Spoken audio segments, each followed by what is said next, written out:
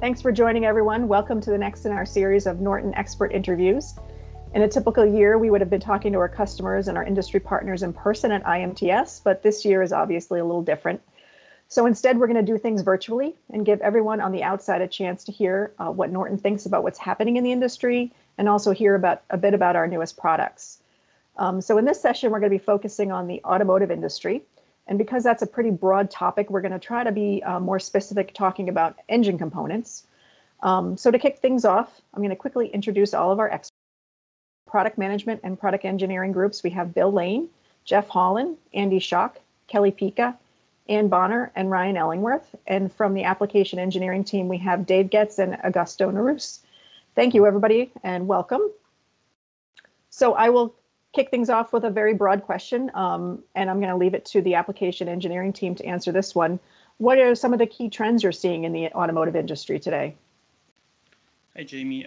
Let me open the conversation by saying that the auto industry has been experiencing a lot of trends, big trends.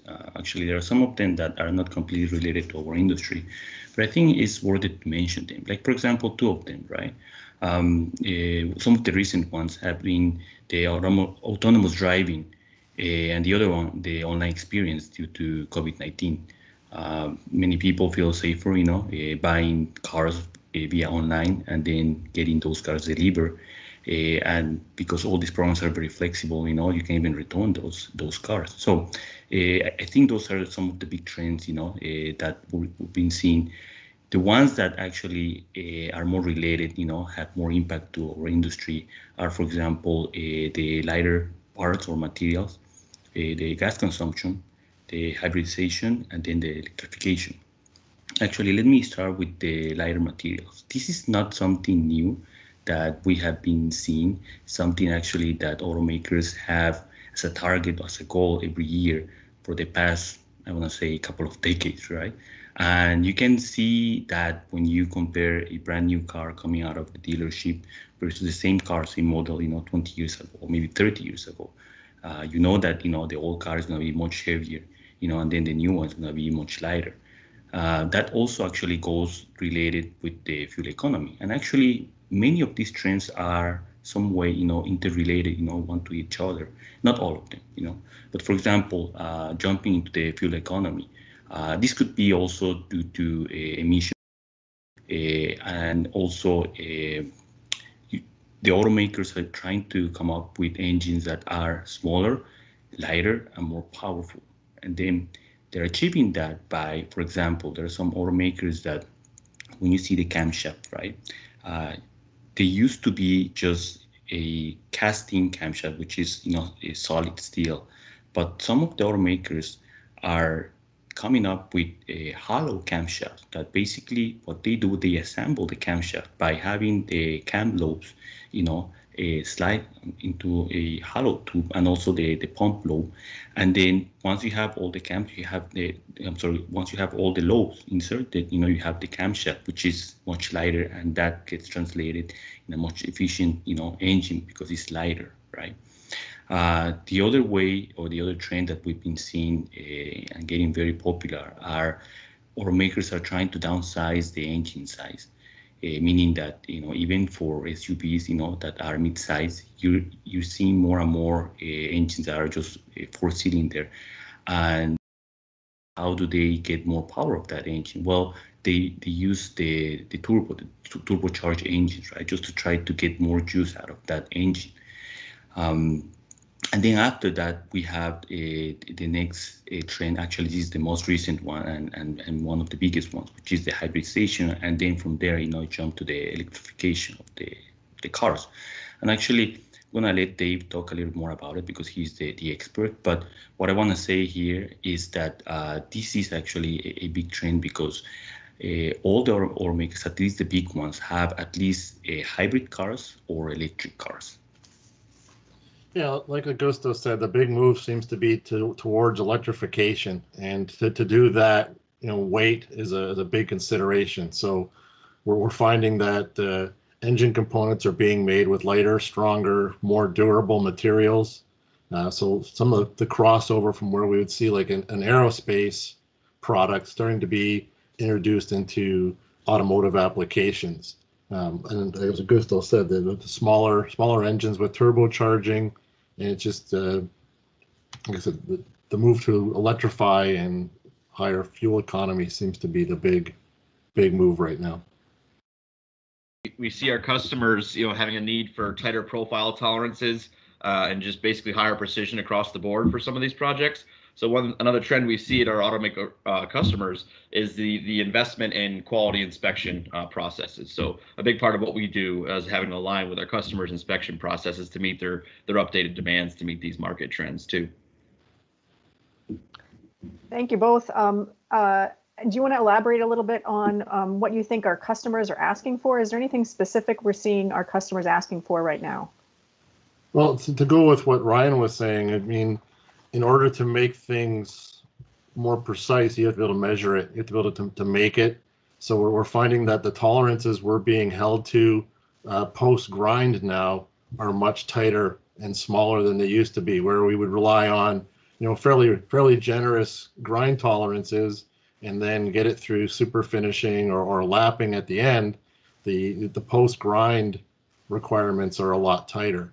We're looking for products that are offering process improvements as far as not just longer lasting product, but cycle time reduction, so you can get more parts quicker, and then couple with that ultimately more parts per wheel, more parts per product.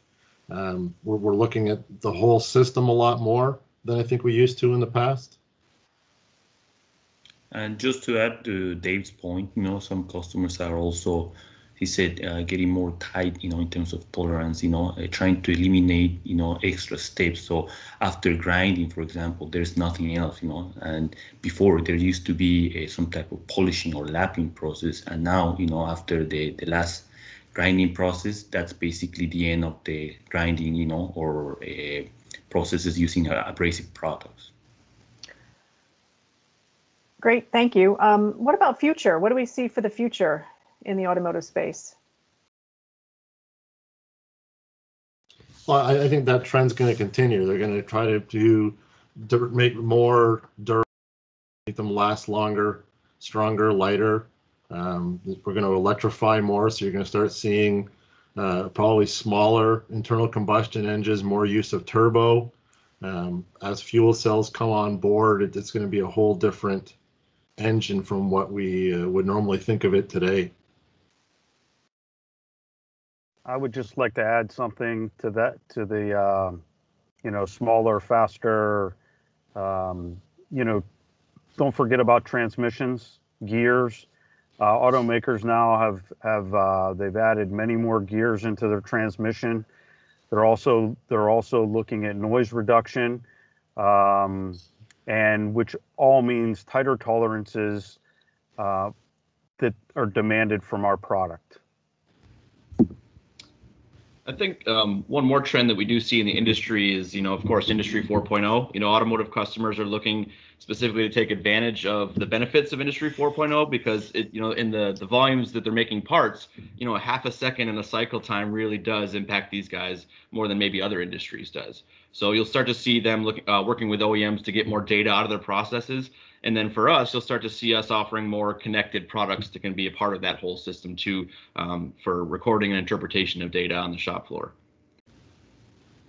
And finally, one nice addition to that too is I know it seems that we as a corporate are being pulled in more on the front end when the new products are coming on and new engine programs and new transmission components. They're involving our application and our product engineering team more on the front end, allowing us to be proactive in the design of the system rather than having, Augusto or myself go and retroactively modify and change and improve existing processes. It's still a big thing that we do, but I think that our technology and our skills and ability are being recognized a lot more, and we're helping on the front end now too. That's true, because our automotive customers, they want a turnkey process. So the OEMs today are able to offer that, and then they work with the abrasive suppliers up front like us so that they can go right into production. And to Ryan's point, going back to the Industry 4.0, customers not only trying to optimize their process, but also eliminate defective products, right? When the machine knows that something is wrong, it stops. So you don't actually produce something that is bad. You can stop it right there and still adjust, and then come up with a good product. So speaking of products, let's talk a little bit about the offerings we have for the automotive market. And I think we can start maybe with super abrasives. So Bill, you have a new product within your portfolio. Yes, thank you. That was a great segue in. So I just wanted to introduce Vitron 7. It was a product that we launched in 2018 at IMTS. Over the last 2 years, we've seen it grow.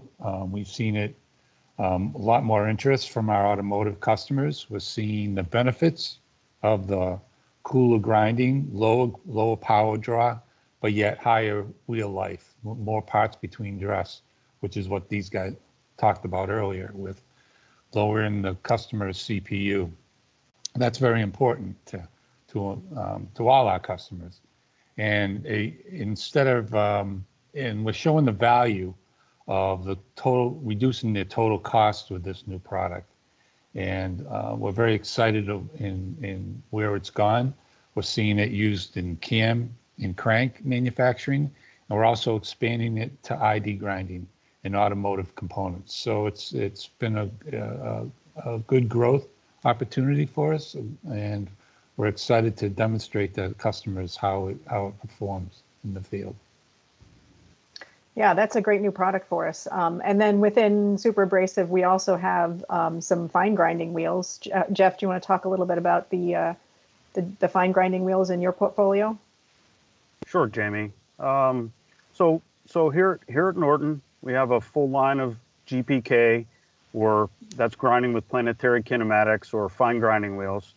We offer multiple bond platforms, resin bonded, vitrified bonded, or metal bonded.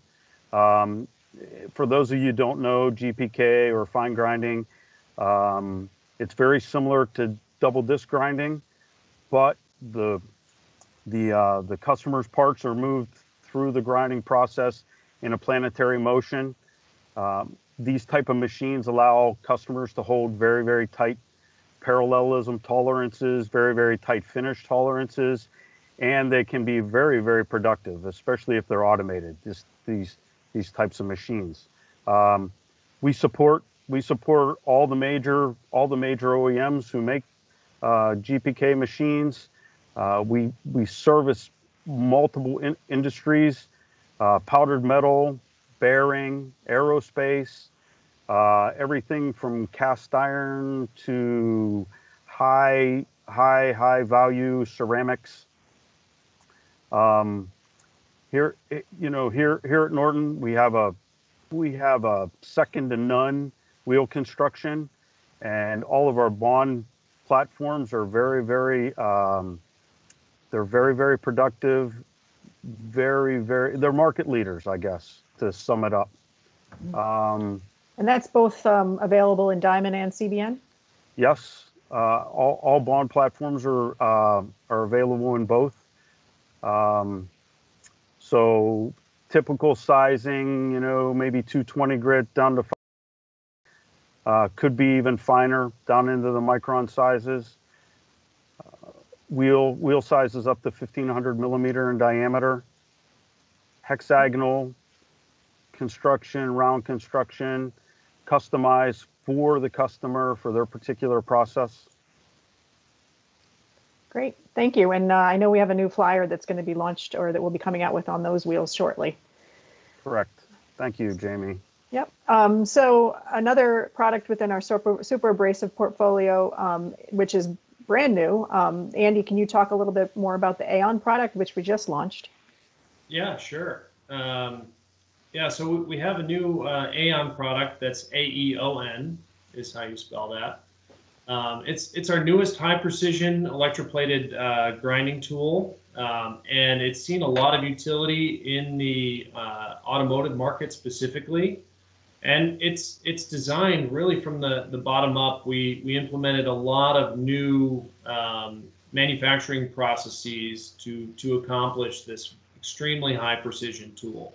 So we're holding 5 micron profile tolerances, very tight run out and balance requirements on some pretty large wheels. And so these are single layer products that can be replated, several times, and they're used, or they've seen application grinding gear shafts for groove grinding, crankshafts, centerless grinding is possible with these. We've done some groove grinding for like locking rings in turbochargers, OD profile grinding, also even on valves like the head, neck, and seat, and profile grinding on valves as well.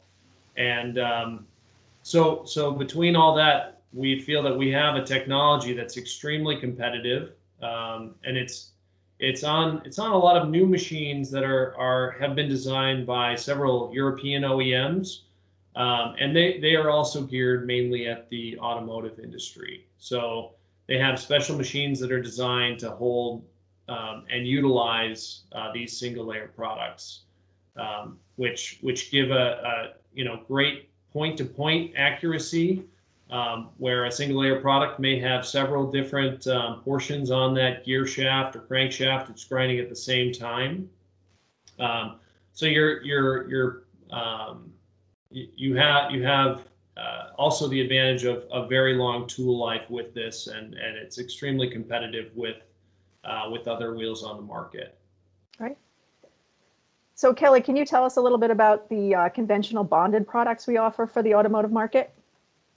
Sure. Yeah, we have a full line of bonded products for a lot of different applications within the automotive market. One new line that we're very excited about is our new line of inserted nut disc wheels, Stellar.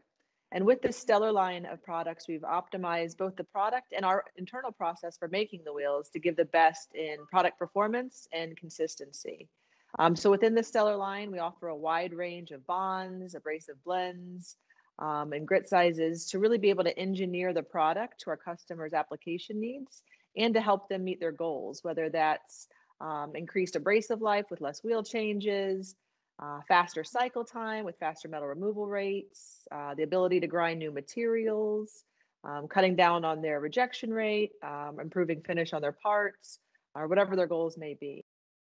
In addition to the inserted nut disc line, the Stellar line, we also have several new centerless products, one of which is the Century 45 or B45 resin bonded product for through feed centerless grinding. And with Century 45, it was really designed for giving long wheel life while also providing a freer or easier grinding. And by that, I mean the product draws less power. It actually grinds cooler and quieter than most traditional centerless wheels. It's less likely to chatter. And it's also able to remove material more quickly for faster cycle times for our customers. And also it's very versatile. We can use it on a variety of different parts and different materials. Great, thank you. So obviously we talked about super abrasive and bonded products, but we certainly have a full line of dressing products as well that go along with those, and many of those. Ryan, can you tell us a little bit about the products that you would recommend in the automotive space for dressing those? Sure. And like you said, in the automotive component manufacturing market, there's a very big breadth of applications. So I guess, we have 3 different areas of dressing tools that we offer. I'll start with the first one being stationary tools. I'll start with that one because we have some open capacity today at the plant. We have a very experienced manufacturing team. We can get tools and samples to the customers quickly. So I want to just point that out. Well, with stationary tools, you have the most flexibility in the application. It is the cheapest initial cost of tooling. And where Norton has done well in the past is I think we've had the best engineered offering when we really look at the application and the wheel itself along with the whole system. But something that's a little bit newer to us, we're competing more in the opening price point type of market today. So we know we have customers that value that, low price out of the box, some throwaway tools. So we do have that offering now. And also to go along with Kelly Pica's Stellar offering in the bonded world, we have some tools that were specifically selected to go along with dressing that Stellar product. So that's pretty much what's going on in stationary tools. The second area would be traverse dressing. Again, that's an area where a lot of flexibility for customers, so it's very prevalent in automotive component manufacturing. The first most important thing would be what the industry calls pizza cutters or infiltrated CNC profiling discs. So we have a very good product there, and it's actually a new product that's been with us for about 1.5 years now. It's a HD. We have a higher quality of diamond that we use now, and it's led to about 30% increase in the performance of the product. So that's necessary, especially when customers are upgrading to more ceramic blends and wheels that are more taxing on the dressing. For dressing of super abrasives, we have a tiered offering from metal bond to our brazed profile roller. And that's pretty much what we have for traverse dressing. It's a full range depending on what we are dressing. And then the third area for dressing product is form rolls. So as you know, we have 2 main technologies, reverse plated and infiltrated, multiple manufacturing sites available for those. So what we do there is we really want to understand the failure mode, the limitations of the current product in the process, and we can enhance the life of the tooling or the quality of the part a couple of different ways. We'll look at CVD reinforcement, we'll look at grit changes and concentrations and patterns, and then we can actually even look at the design and how that's worn over time and make design recommendations. So that's kind of a differentiator for us. One more important trend, I think, is really, as we see a lot more vitrified CBN in the automotive market, is exposure on reverse plated diamond rolls. So Bill talked about his Vitron product.